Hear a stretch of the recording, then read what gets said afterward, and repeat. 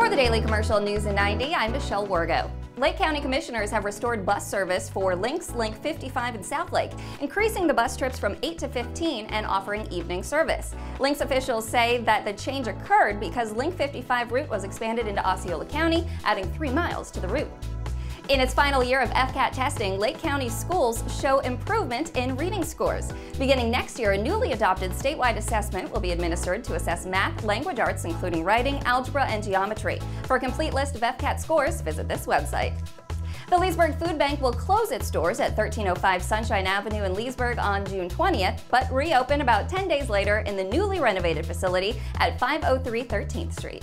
Clermont residents have a new place to play. The new Clermont Arts and Recreation Center held a grand opening on Friday. The center includes the largest performance hall and conference center in Lake County, swimming pools, and a gym. If you recall, the city paid $6.3 million to purchase the facility, which used to be the Celebration of Praise Church.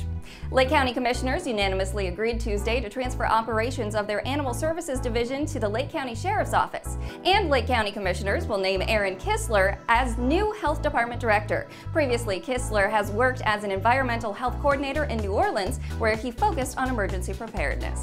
And finally, a quintet of players with area connections realized their dreams of being drafted during the annual Major League Baseball June Amateur Draft, including 2 LSSC players and a current Leesburg Lightning player.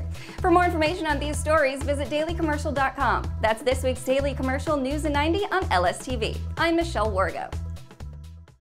Production for News in 90 is made possible by the All-American Summer Softball Camp starting June 16th at the National Training Center in Clermont. Are you ready to be a champion? For more information and registration, visit pfxathletics.com.